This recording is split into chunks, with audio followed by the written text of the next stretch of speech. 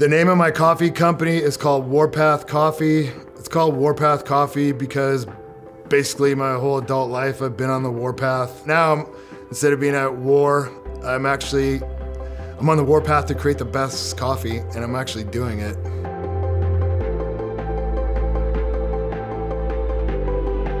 I was a Navy SEAL.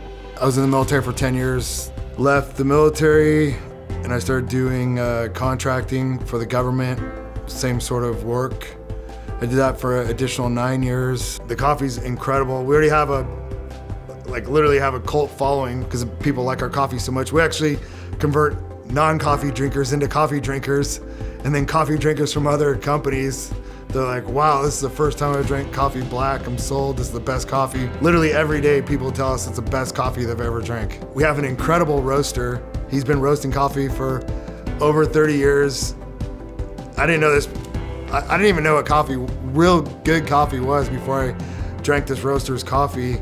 I got involved with Warrior Rising through Casey Maxted. I met him through another one of our SEAL team buddies who's involved with Warrior Rising.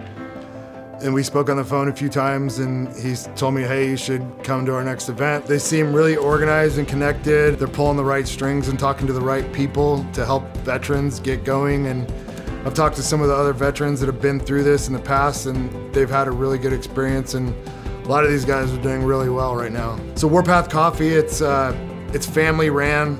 My wife and I run the operation. It's a small operation, but we can move big volume. Since April, we've sold 30,000 bags of coffee, and it's growing, and I want it to continue to grow.